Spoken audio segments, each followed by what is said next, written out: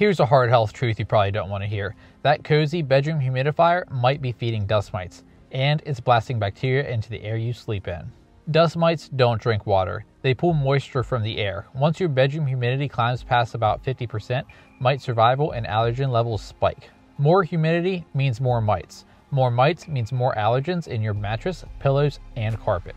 And this isn't theory. In real homes, keeping humidity levels below 50% led to major drops in live mites and dust mite allergens. Now here's the second problem though, it's the humidifier itself.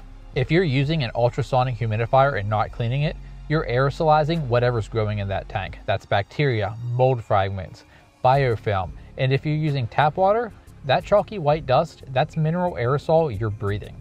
This is where things like humidifier fever come from. It's flu-like symptoms after inhaling contaminated mist. And in some cases, repeated exposure can trigger what's known as humidifier lung, where your immune system inflames your lungs. Here's the simple fix though. Buy a cheap hygrometer. Keep humidity between 30 and 50%. Use distilled water. Clean the tank or just don't run it. You don't need to throw out your humidifier. Just stop turning your bedroom into a tropical ecosystem with a mist cannon. That's your hard health truth for the day. Sources are down in the description. Follow for more.